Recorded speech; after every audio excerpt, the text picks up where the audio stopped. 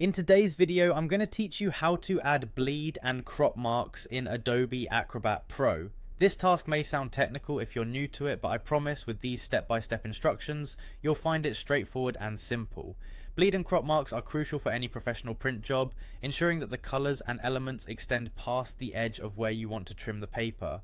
These marks are vital for making sure your final document looks as polished and professional as possible. First, let's begin by opening a PDF file in Adobe Acrobat Pro. You can do this by launching the application and selecting the PDF file you want to work with.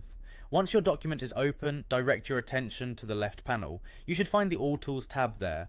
Clicking on this reveals a suite of useful functions Adobe Acrobat Pro has to offer. From the tools available, look for Use Print Production and select it. This tool provides a range of print-specific functions that are essential for preparing documents for professional printing.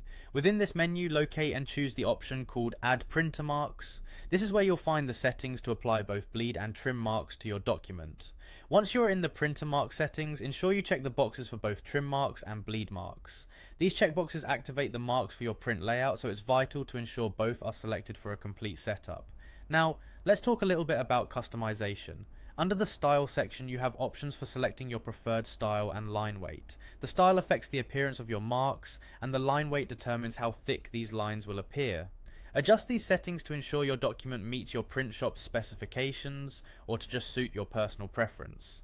Moving on to the page range section, here you can decide whether to apply these printer marks to the entire document or just specific pages. You have the flexibility to select all pages, which is typically recommended unless you specifically want these marks on distinct pages. Once you've configured all your desired settings, click on OK. A confirmation dialog box will pop up. Simply click Yes to proceed. Following that, you'll encounter another dialog box with a message indicating that printer marks may overlap your artwork. This is just a precautionary note. If you've set your bleeds correctly, this shouldn't be an issue, so click OK to finalize. And there you have it. You've successfully added bleed and crop marks to your PDF using Adobe Acrobat Pro.